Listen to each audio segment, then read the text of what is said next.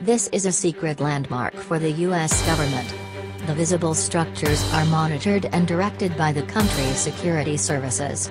But this is only the visible part of the iceberg, because deep within the mountain itself is FEMA's center of operations. From here, the country would be run in the case of a disaster or any situation of extreme emergency.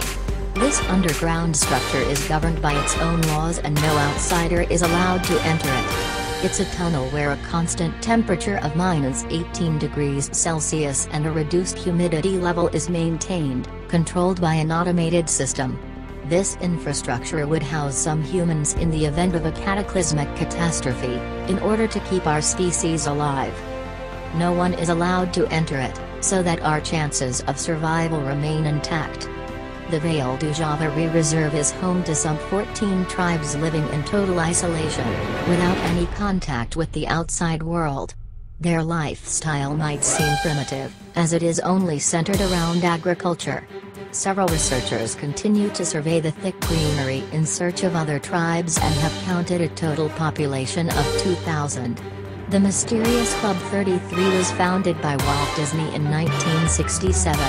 It was aimed at bringing together all the top American public figures like investors, personalities, politicians. In order to become a member, each member has to pay a yearly membership fee, $3,275. Of course, only a few people are allowed to enter.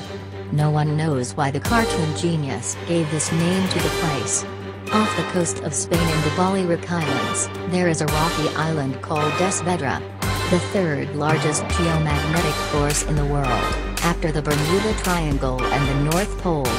On this clump of stones, technology has no power and the compass goes crazy. Many stories and legends surround the island. The Spanish government hurried to prohibit access to it, stipulating that it was a nature reserve.